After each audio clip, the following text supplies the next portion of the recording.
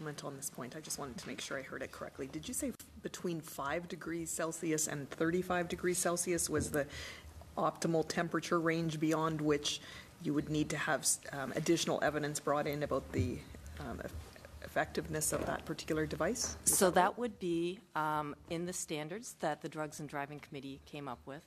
That is the minimal temperature range under which the devices could be operated.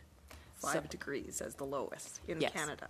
Yes. So, and that would be the minimum range that would be acceptable. There could be devices that are submitted that have a wider range of operation. We had to take into consideration what is a realistic expectation for the devices that are available on the market right now.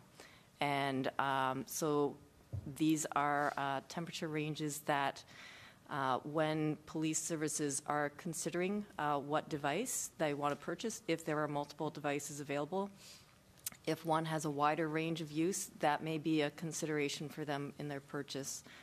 Alternately, they may have to take that temperature range into consideration in determining where they use those devices, such as in a temperature-controlled environment, such as a police vehicle, or in any another temperature-controlled area, such as a building.